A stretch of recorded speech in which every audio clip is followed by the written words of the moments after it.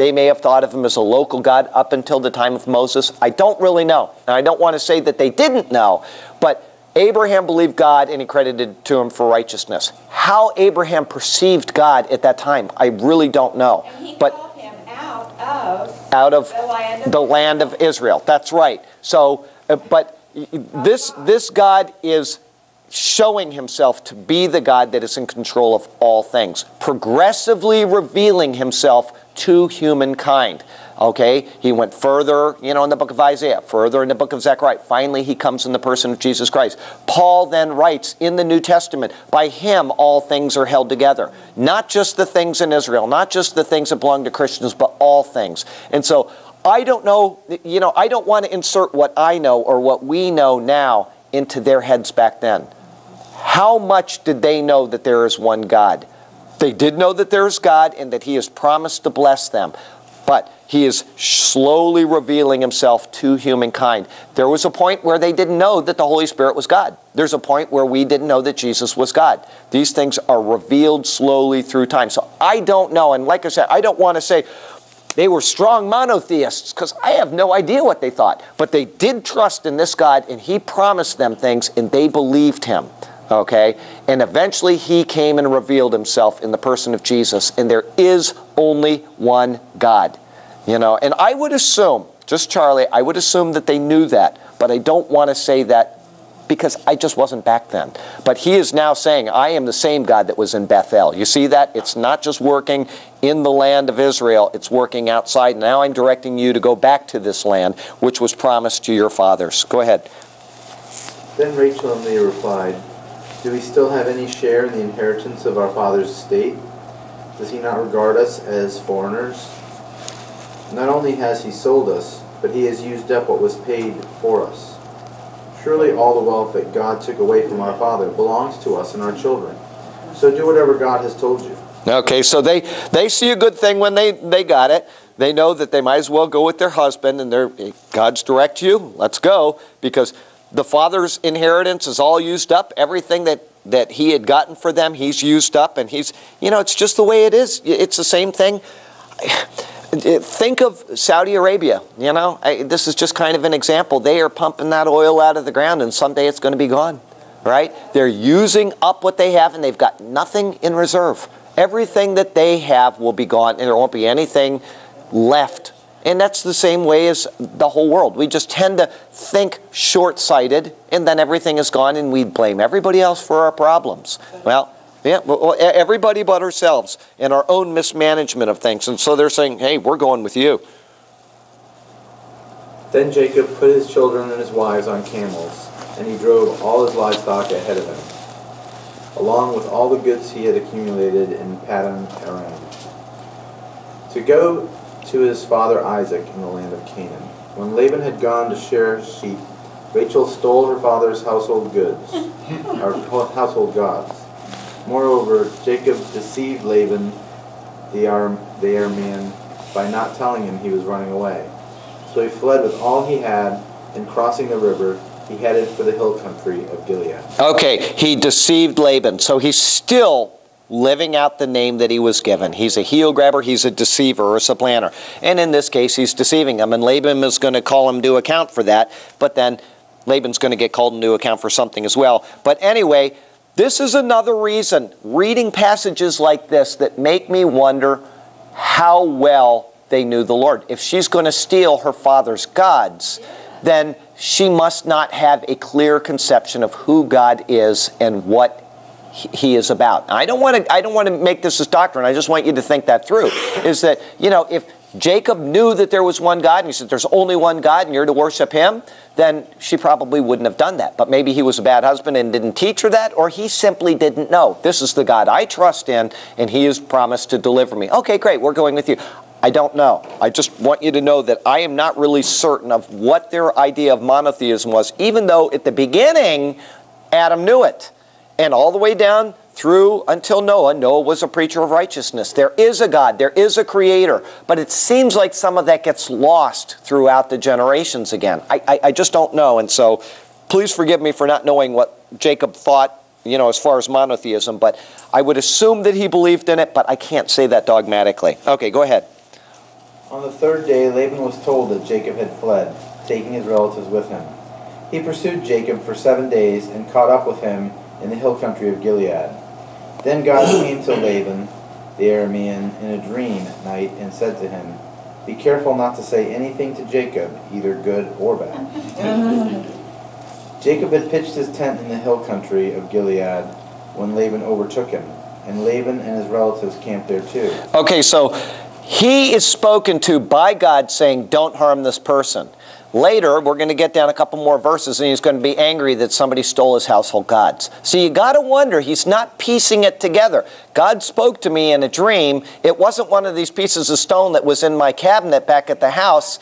You know, well, they were just, they're called teraphim in Hebrew. I don't know if you know the story of when Michal, David's wife, hid David. She told him to leave, and she put a fake person in bed. Okay, that was a teraphim. It's just an idol. It's or there are some things called the teraphim. When what was his name? Ehud, I think, when he went over and killed.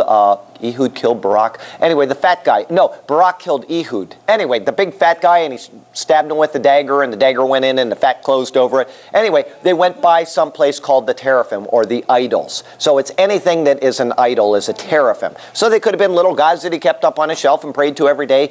People do it all the time. I had that store over in Gulfgate, and I sold Buddhas, and people would come, and they'd buy them, and they'd pray to them. And finally, when I met the Lord, I couldn't work there anymore. I just had to sell the store, or actually close it and sell the property, because I couldn't stand to do that anymore. But people do it all the time. And what were his gods? Little stone things, little quartz things? I have no idea. But he prayed to these things.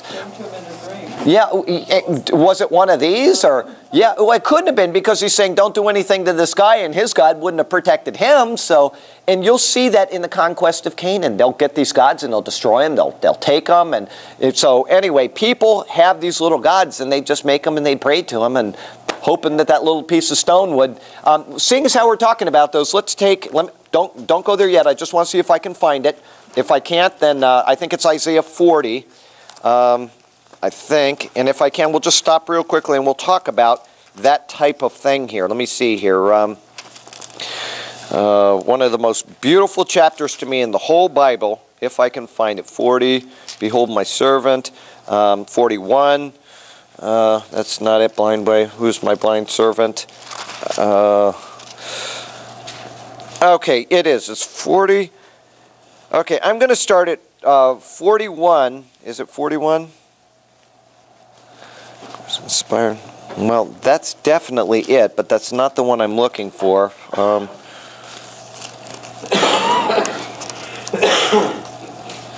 It's right in this area. Inspired. 41. See the greatness. Yeah, it might be 45 too. Let's see. I'm going to get over there in just a second here. 41 says what I wanted, but there's another one. We'll go to 45. Rain down.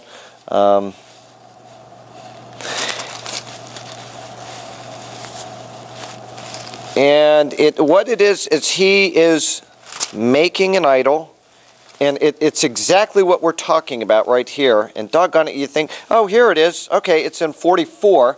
I'll start with verse 12. It says, the blacksmith with tongs works one in the coals, fashions it with hammers, and works it with strength of his arms. Even so he is hungry, and his strength fails. He drinks no water and is faint. So he's talking about, actually I could go back. We're going to start again at 9. Those who make an image, all of them are useless, and their precious things shall not profit. They are their own witnesses. They never see nor know, that they may be ashamed. Who would form a god or mold an image that profits him nothing?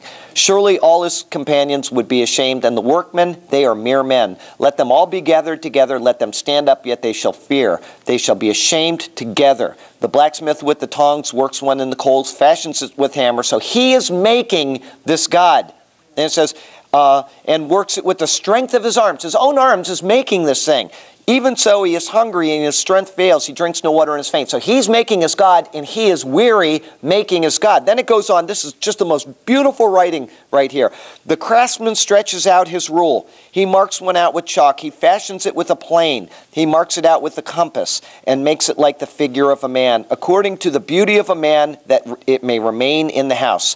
He cuts down cedars for himself and takes the cypress and the oak. He secures it for himself among the trees of the forest. So he picks out this beautiful tree that God created. He plants a pine and the rain nourishes it. Then it shall be for a man to burn. It's just a tree.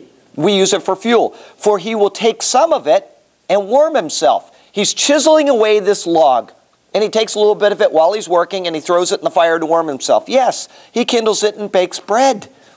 Indeed, he makes a god and worships it. Out of the same thing that he's using for fire, he's making a god. He makes it as a carved image and falls down to it. After making this thing, he bows down to it. He burns half of it in the fire. With this half he eats meat. He roasts a roast and is satisfied. He even warms himself and says, I am warm. I have seen the fire from this piece of wood that he's making into a god. And the rest of it he makes into a god, his carved image. He falls down before it and worships it, prays to it and says, deliver me, for you are my God. It's like people that do feng shui and they get this little plastic thing that came out of a mold in Wangcheng, China, and they pray to it, or they put it in the corner of their house and they say, this is going to be my happy good luck idol, and they do it all over America. People doing feng shui and all these crazy, it's exactly the same thing. They do not know nor understand, for he has shut their eyes so that they cannot see, and their hearts so that they cannot understand. And no one considers in his heart, nor is there knowledge nor understanding to say, I have burned half of it in the fire. Yes, I have also baked bread on its coals. I have roasted meat and eaten it. And shall I make out of the rest of it an abomination? Shall I fall down before a block of wood? He feeds on ashes. A deceived heart has turned him aside, and he cannot deliver his soul, nor say, is there not a lie in my right hand? And that's what God is saying. From these idols back in Genesis all the way through to the end, idolatry, what is the last thing it says in the book of, let's see here, 1 John, it says, he goes through this long discourse in 1 John about the Holy Spirit, about the Son of God, about how he was manifest, about love, about all of these things. The very last thing he says in the book of 1 John, little children, keep yourself from idols. Amen. It is the great sin of the human heart to want to worship anything except God. We want to worship women. We want to worship this. We want to worship that. Cars and every single thing else. And John, the beloved of the Lord, out of all of this beautiful discourse that he does in the book of 1 John, he finally says, just kind of off to the side, keep yourself from idols. I've been talking about the one that you need to keep your eyes on. No idols. Oh, so that should answer your question. Whatever they were just things in a house, and Rachel stole them for whatever reason. Maybe she thought she's going to get blessed by them or whatever. But we'll find out what happens to them in just a few verses. Maybe not today, but anyway, where were we?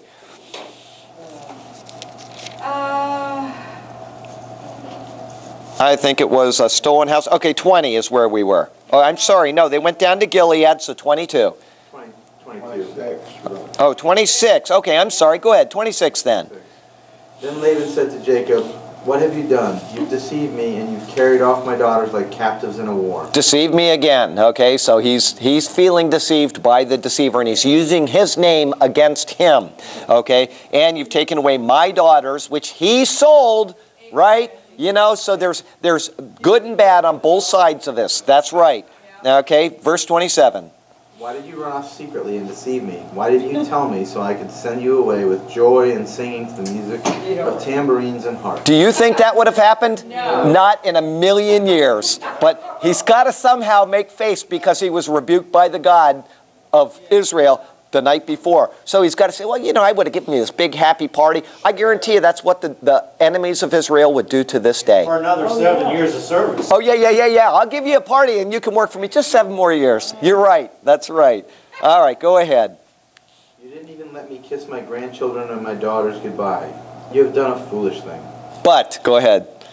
I have the power to harm you, but last night the God of your father said to me, be careful not to say anything to Jacob, either good or bad. And Jacob is going to let him know about that in just a minute. Go ahead. Now you have run off because you longed to return to your father's house. But why did you steal my God? Uh-oh. So, you know what? Jacob doesn't know anything about this. All right, so this could be trouble. Go ahead. Jacob answered Laban, I was afraid because I thought you would take your daughters away from me by force.